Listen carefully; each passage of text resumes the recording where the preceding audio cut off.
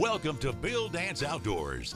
Born on the 7th of October 1940, William G. Bill Dance is one of the most famous fishermen in the world. During his long career, Bill has won numerous competitions and titles, but what most people know him from is his passion for passing on his knowledge to others. As the host of the longest-running and most popular TV fishing show in the U.S., Bill Dance Outdoors, Bill grew up in Lynchburg, Tennessee. During his teenage years, he dreamed of becoming a doctor, just like his father and grandfather, and was even enrolled into a local medical school. But witnessing a gruesome motorcycle accident in the early 1960s changed his mind. He then turned his focus to fishing, achieving amazing success in the field. As a boy, Bill would often accompany his grandfather when he went fishing, which is when his longtime passion for the field began. Subsequently, and long before Bill Dance Outdoors came to be what it is today, Bill already had one of the all-time great tournament careers behind him. He started off by competing in Bassmaster tournaments, and was credited for catching the first ever bass in the history of the competition. This began a streak of Bill winning 7 of the first 17 Bassmaster events he competed in, during which period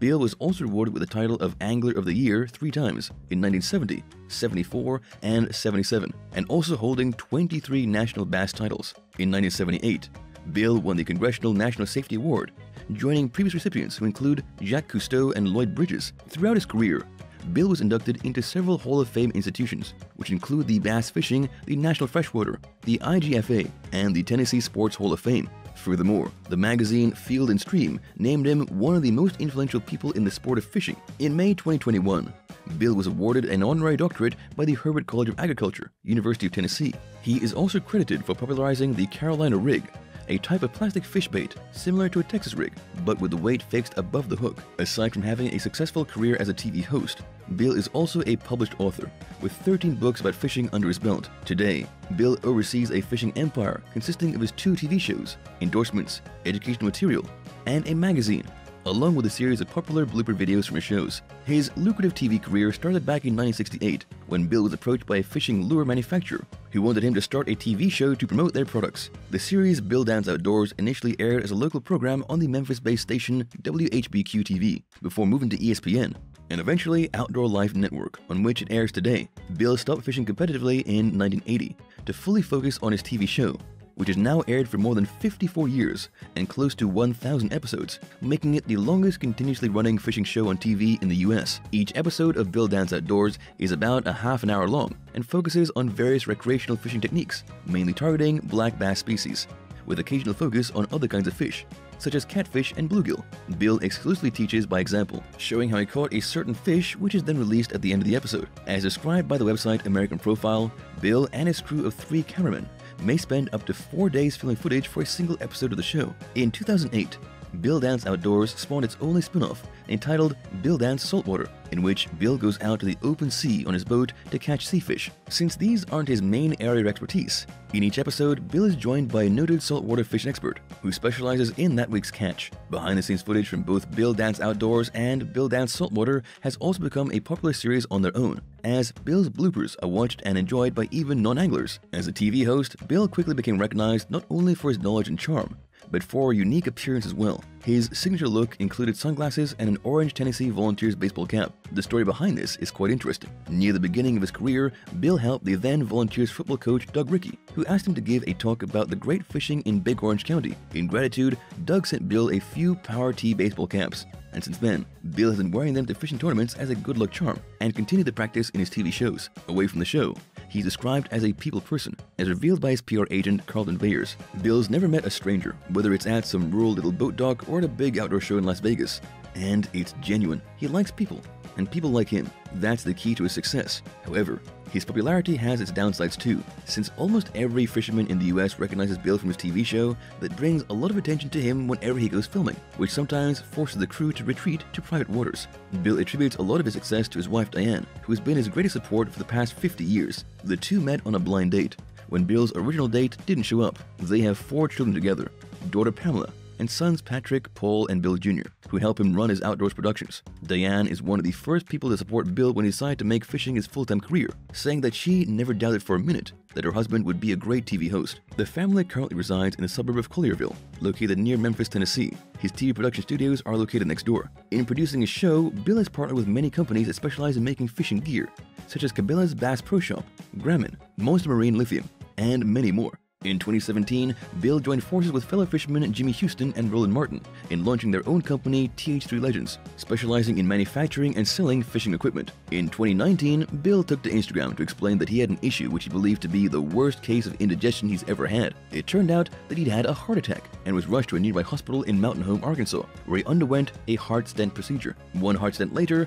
and I feel better than I felt in over 20 years, Bill said in his post. This incident sparked some rumors about his death, but Bill has since fully recovered and has returned to filming his TV show as usual. Since recovering from his heart attack, a lot has been happening in Bill's life. In December 2021, the governor of Tennessee, Bill Lee, announced the Bill Dance Signature Lakes Initiative with the aim of improving and enhancing Tennessee lakes. The state is set to invest more than $15 million in improvements at 18 lakes, mainly focused on providing better conditions for local fishermen. The project, which seeks to solidify Tennessee as the heart of fishing in the southeast region of the U.S., was done as a collaboration between Tennessee State Parks, Tennessee Wildlife Resources Agency, and Tennessee Department of Tourist Development. I'm unbelievably humbled and excited to be involved in such a helpful project that will benefit so many people and our natural resources in my great home state of Tennessee, Bill Dance said about the initiative. You can bet your favorite lure this project will definitely have a ripple effect for a mighty long time, not only giving weekend fishermen, but tournament anglers a wonderful fishery as well, thanks to the great state of Tennessee and my friends at TWRA.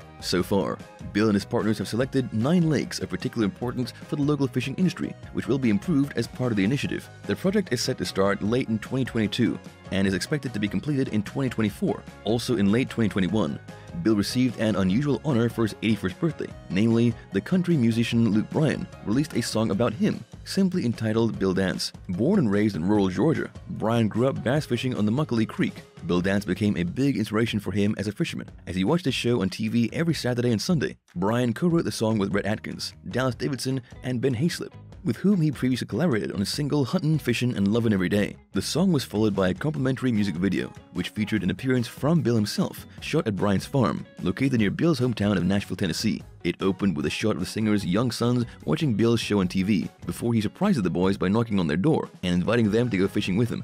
Bill's influence in the fishing community hasn't faded, as was evident in his interview with Bassmaster Live in March 2022. He mentioned that, because of his long association with another BASS legend, Roland Martin, he'd be rooting for the latter's son, Scott, in the upcoming Bassmaster competition.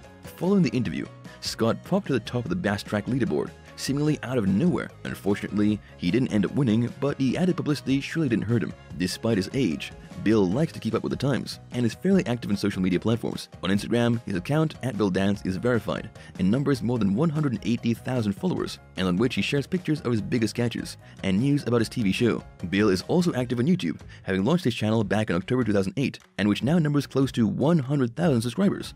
Bill has since accumulated more than 26 million views of all his videos combined. On there, he posts short fishing tutorial videos, outtakes, and promos for TV shows, along with product reviews. However, his most viewed content by far are the so-called blooper reels from Bill Dance Outside, which are garnering millions of views, even among non-fishermen. If you're active on the short video sharing platform TikTok, you can follow Bill's account at @BillDanceOfficial. The legendary fisherman launched his account in February 2022, but hasn't been very active on it, having uploaded just a handful of videos. While Bill Dance has popularized bass fishing throughout his TV career, this activity already had a long history in the US. This doesn't come as a surprise, considering that North America houses numerous black bass species, including spotted, Guadeloupe, smallmouth, and largemouth bass. The sport exploded in popularity during the 19th century through wealthy sport anglers in the northeastern US, later being popularized among working classes. It's notable that bass fishing in the US largely developed on its own, without influence by fishing techniques used in other parts of the world. The effects of industrialization dammed and polluted many of the country's eastern trout rivers,